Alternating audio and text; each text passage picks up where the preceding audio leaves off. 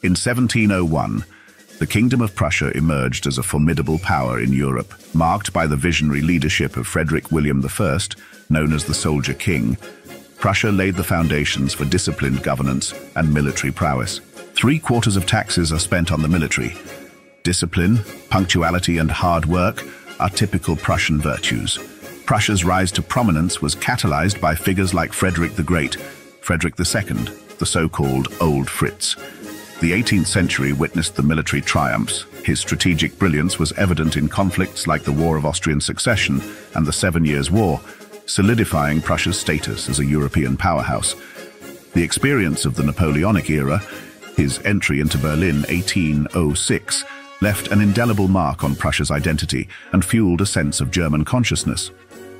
The 19th century brought a transformative era under Chancellor Otto von Bismarck. Through calculated diplomacy and military campaigns, Bismarck orchestrated the unification of German states in 1871 after the win against France, forming the German Empire with Prussia at its core. However, Prussia's militaristic approach contributed to geopolitical tensions in Europe.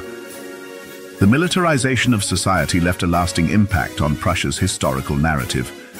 Fascinating fact, the Iron Cross, introduced by Frederick William III in 1813, became a symbol of Prussian military valor.